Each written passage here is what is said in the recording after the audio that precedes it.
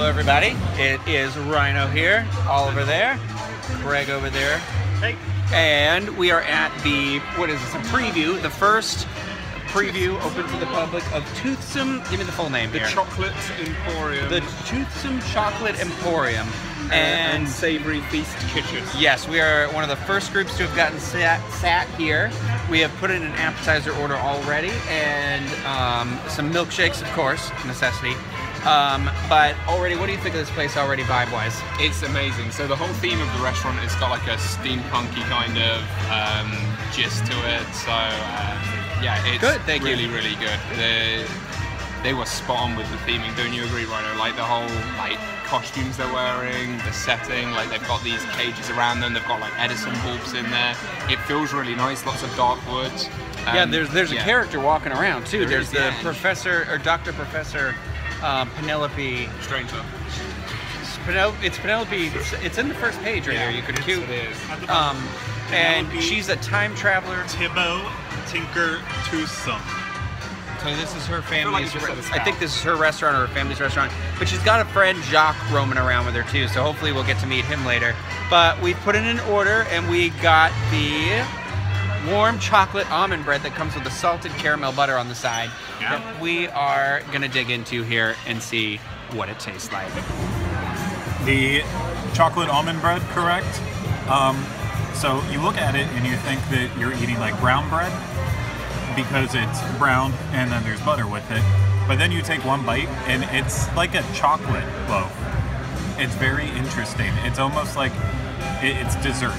What about that butter? To begin with. The butter? I'm enjoying the butter. Everything works together. It's just so weird because you never eat bread where, well, I guess you do like cinnamon rolls and stuff like that. I'm an idiot. It's weird because it doesn't taste like a dessert. You think it should do, but I don't think it does, personally. I think it's very cocoa-y, and you can smell it coming off of the bread when they bring it to the table. They put it right in front of me, and I couldn't wait to dig in. Yeah, really, really good. It's been cooked to perfection too. So if you look inside here, you'll see some like darker points where it's still ever so slightly gooey. So yeah, really impressed with it. I could eat about 3 plates of that and not feel guilty at all. I agree with Oliver too. I thought, like, from the looks at it, I'm like, oh, that's gonna be really sweet or very chocolatey, but it's more like the flavor of chocolate is a terrible way to describe it. But you know what I mean? Like it's got like that. It's not overwhelming, and I really do like that. The butter for me is the best part. I would say, actually, now I'm thinking about it, you don't get whole almonds in it because it's almond bread. I think it's like an almond powder they must use, the flavours there, but you can't that's get a the good point, yeah. almonds in the bread. So, yeah, which I actually prefer. I think that's better that way. This is the 2 Chocolate Stout. It is the signature beer here at Toothsome Chocolate Emporium.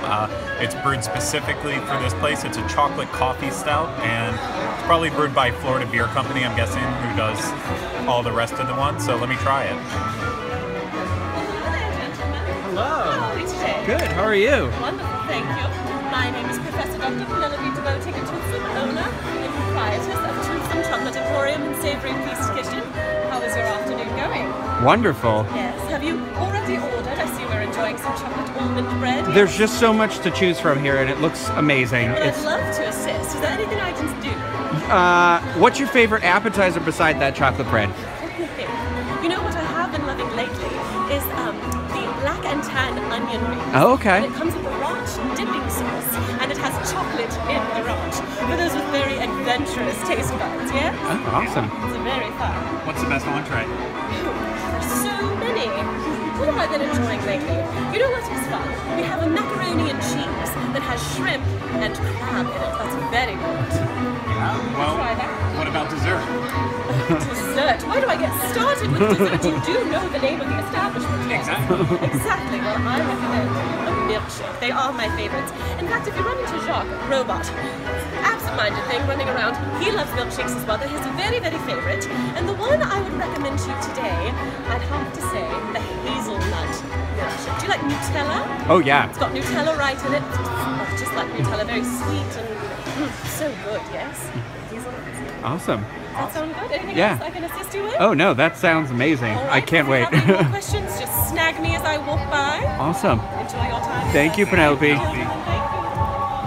Wow, well, that just happened here. The beer's great, by the way. It's delicious. So if you like coffee chocolate stouts, it's perfect. If you're not a fan of darker beers, it's not going to be for you. I got the chocolate covered candy bacon milkshake, something along those lines. It's the bacon milkshake. Dare I go crazy? It might be too much bacon. Never. This is like Baconopolis. Baconopolis. It sounds like a city. That doesn't sound Baconopolis. With a lot of bacon. Oh, you ruined it. Good job. What do you get? What'd you get that you just ruined before I came over here? The key lime, right there, sitting on top like that. The key lime milkshake. The milkshake itself, see, it's funny. Craig's was too bacony. Mine wasn't limey enough, but that's, you know, just my opinion. It's not as thick as I thought it would be, but it's quite a good flavour. I just wish it was a bit more citrusy. I just want to try the actual key lime on top. That's really good. The actual slice of key lime is amazing. Very creamy. I got this cinnamon something. It's a cinnamon toast crunch. It's cinnamon toast crunch ice cream, and then it's got the whipped cream with the cinnamon toast as the topping. I'm gonna agree with Oliver. It's not as thick as you would think. It's actually, maybe it was done a little before they topped it and it melted a lot, because Craig's is actually really thick, and then ours are like milky. It works though, because it feels like I'm drinking the like cinnamon toast crunch cereal bowl when you're done with the cereal, and it's like just the right amount of all that flavor in here. So I think that mine wins the table.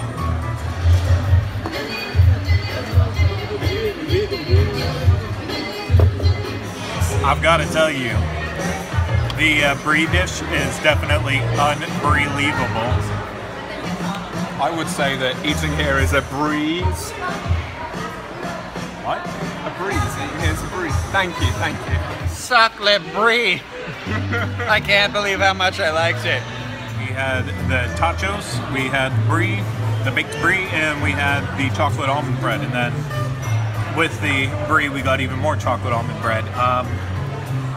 You know, it seems weird that it's a $2.95 item on the menu, but that the chocolate almond bread, that's something. It's definitely something. I like the Totchos. I am a sucker for the tater tots, and I like it when they mix it with anything. These things have got like a cheese in them, like a spicy sauce, and also pork belly. They're like $10.50. I agree with Oliver. I like the Totchos. They're really good. They've got the pork belly, and there's andouille sausage in there too, I believe. But what I like is it's not like, they're kind of smothered, but it's not in your face. It's like they're still really good. And I'm a sucker for Totchos, so I recommend those. So the manager, Josh, just brought us a couple of drinks, which I thought was really nice. He just came by, asked how everything was doing. He noticed Craig had gotten a beer, and he said, oh, you guys didn't get any mixed drinks. And he said, how about I bring you over some? And he just brought over some of his favorites. So he brought a cherry old-fashoned, a chocolate old-fashioned, the wicked cherry, and then a banana rum. It looks like a martini. They all look amazing, and I can't wait to try them. I thought that was really cool. And I've had all three. I think the chocolate old fashioned is my favorite, because it's like it's chocolate, but it's not like in your face chocolate. For an old-fashioned, I was expecting it to be a lot harsher, like with the whiskey in there, but it's not. It's very, very smooth. Yeah. I don't know whether it's the chocolate that's doing that. He did also say that the orange peel in there is soaked in like a sugar, so it's a candy orange peel. That could be helping with that too, just taking that harshness away. I am impressed with it. Personally though, not my favourite. I am a huge fan of the cherry, cherry rum. Yeah, that's very, very heavy on the alcohol. My first sip, I was like, whoo, like it kind of took me, because I didn't expect it to be as strong as it was. Which I don't normally ever think of strong drinks when I think of like theme park bars either, you know what I mean? And I felt quality with all of these. Craig, what was your favorite? I'd have to go with the old fashioned. And I will teach Oliver a lesson. The reason why the old fashioned isn't as harsh and whiskey heavy is because of how the drink's made. So like a Manhattan would be your whiskey, vermouth, and then a little bit of bitters. But the old fashioned was back in like the 50s when it was popularized. The whiskey was so crappy back then that's why they added all the extras with it. They made sure they covered the flavor of it. So this does a good job of covering up the flavor of what is probably a very delicious whiskey that's actually in it. I don't know what he said, but I wouldn't call it chocolate heavy at all. It's just a solid drink. It's bird dog whiskey that they put in there. So yeah, thank you. I actually didn't know. I didn't know why that was. So thank you, Craig. Every day is a school day. Every day. I got the brisket and mushroom meatloaf. Sorry, I had to think about what I even got. It was very tasty, very delicious. Great meatloaf. Potatoes, garlically succulent. The crispy onions on top. Crispy onions. How much was it? It was $15.95. A very modest price for such a large entree. I'll say that. I got and I want to get it right here because it's got a good name to it. It's the fork and knife grilled ribeye steak sandwich. And it was good. They don't ask you how you want your steak cooking. It's kind of like you're going to get it how it comes, but it was a good quality piece of steak because, you know, it didn't require any extra chewing. Flavors were very good. It had the small onions on there, great sauce, had tomatoes on there with a nice cheese. My only critique of the whole dish is the bun wasn't grilled for long enough. It wasn't toasted enough. You could still taste some of the melted butter on there. It was very soft. But apart from that, it was absolutely outstanding, and it was a modest $14.95. So I got the Blue Plate Burger. Let me read you the description here so I don't mess it up. But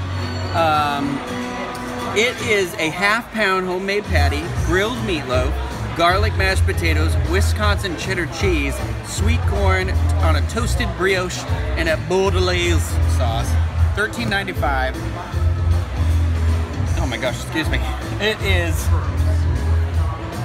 It's good. I mean, I was thinking it was like a meatloaf burger, and then as I ordered it, I asked her, and I was like, wait, the meatloaf is on top of a burger.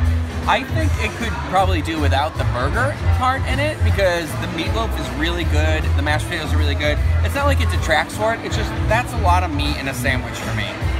And the bordelaise sauce, I almost wish that was more of a, for me when I eat my meatloaf, I like a ketchup sauce, but the bordelaise sauce is really good. I opted to go with the kettle cooked potato chips as opposed to the fries, and I think that's the way to go. I tried some of Oliver fries. They're standard issue, like Universal fries. There's nothing special about them, but the kettle cooked chips are actually really, really good. There's even a burger, they'll put them on the burger for you, which I'm always a fan of doing that with sandwiches and burgers and stuff, so I recommend it for sure. The Berries and Cream Crepe actually might be my new favorite thing that we've had here.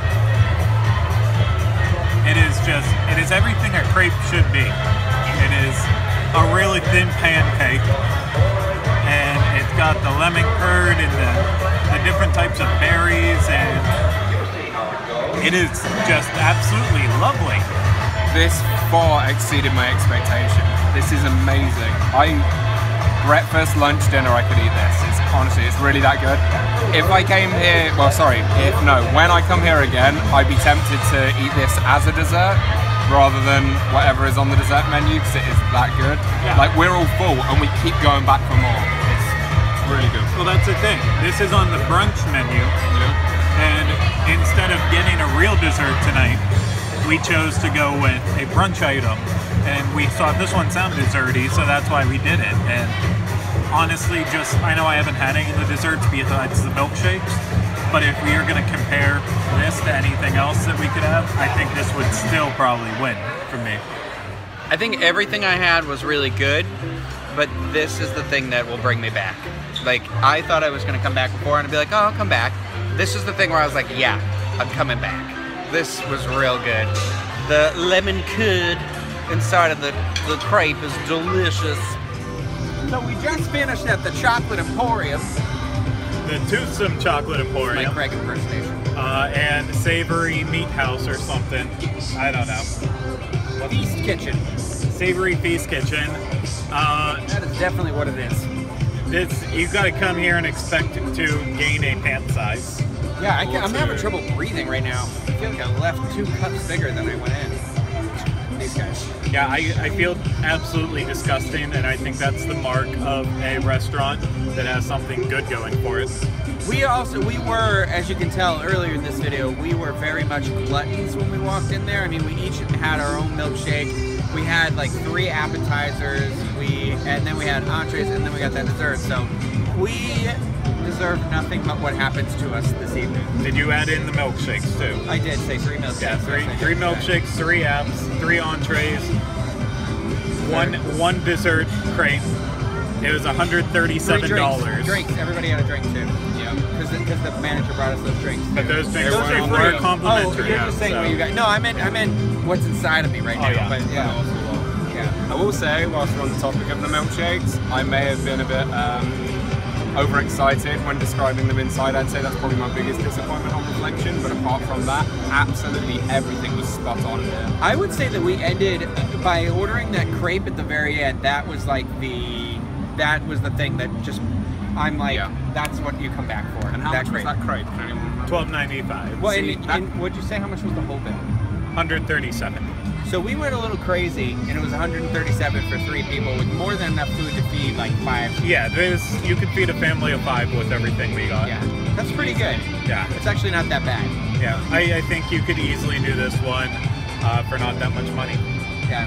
But so I would say like I don't know. You know the stuff we like. Yeah, this was a solid example of there was absolutely nothing bad. There were just some things that were much better than others. Yeah.